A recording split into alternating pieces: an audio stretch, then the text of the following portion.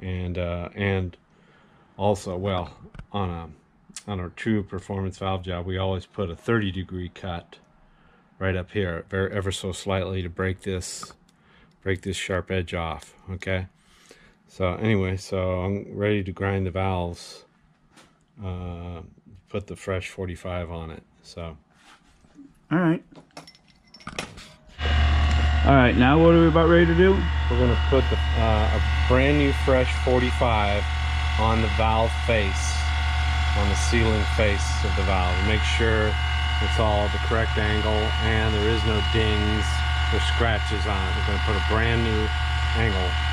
So that the factory already did, that's to me no good. So Okay. here we go.